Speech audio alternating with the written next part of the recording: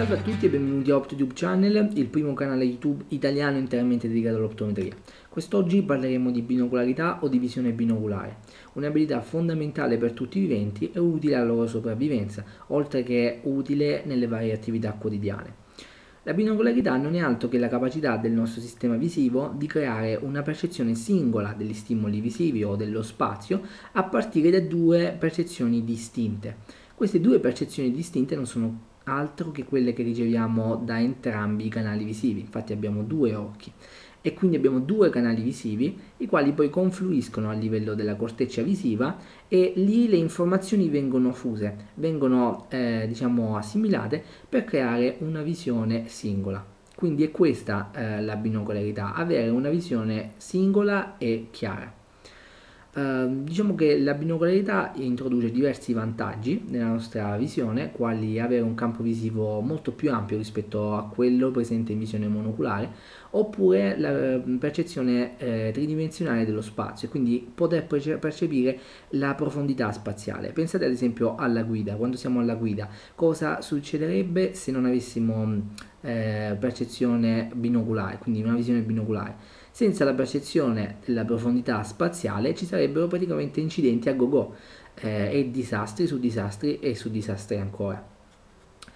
La visione binoculare, quando va incontro a delle determinate disfunzioni, può creare una riduzione di questa profondità spaziale, una riduzione ad esempio della capacità di fusione delle due percezioni che otteniamo attraverso i due canali visivi, e quindi si può andare incontro a diplopia e quindi a visione doppia.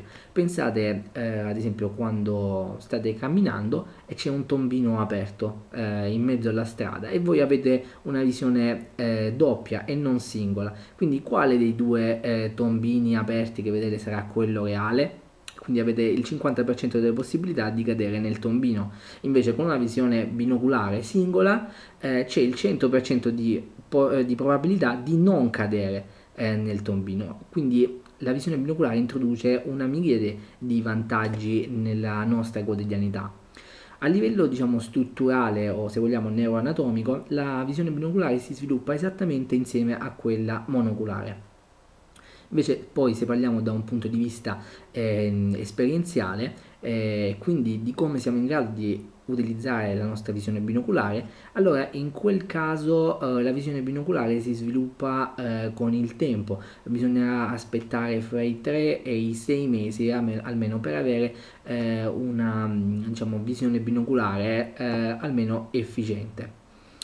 A livello sempre strutturale, tornando all'aspetto neuroanatomico, basti pensare che il sistema visivo è predisposto per una visione binoculare. Infatti le afferenze retiniche ai nuclei genicolati laterali destro e sinistro si vanno a ridistribuire grazie al chiasma ottico, e quindi le informazioni possono essere organizzate in maniera ottima per gestire la visione di un emispazio visivo destro e di un emispazio visivo sinistro.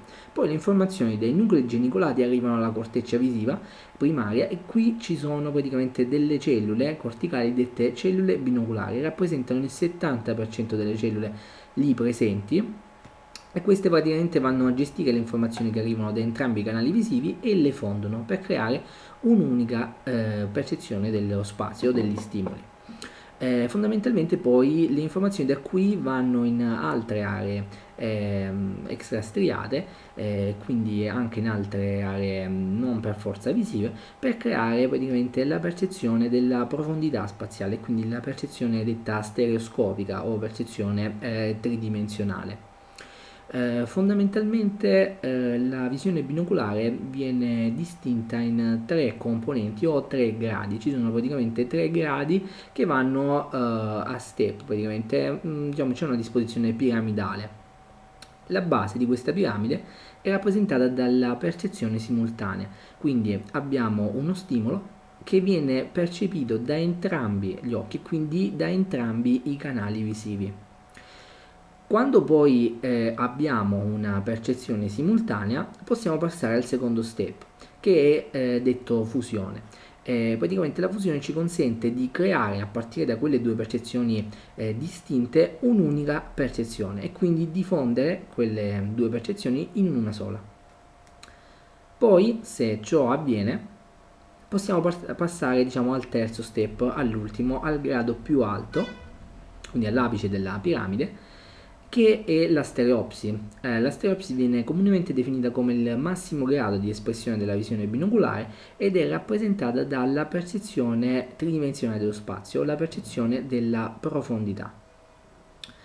Dunque capiamo bene che la visione binoculare è un'abilità visiva complessa e si fa tanta attenzione sulla visione binoculare. Forse prima non tanto, però adesso sicuramente. Negli ultimi anni in particolare le scienze visive moderne hanno fatto molta più attenzione alla visione binoculare che alle singole ametropie come miopia che astigmatismo, perché è molto più utile dare una visione binoculare efficiente ai propri utenti che andare a compensare una semplice miopia magari e poi si compiono magari migliori danni perché non si tiene conto di altre problematiche presenti in quel sistema visivo o non si, diciamo, vanno a trattare queste problematiche e quindi nella, diciamo, nell'attività quotidiana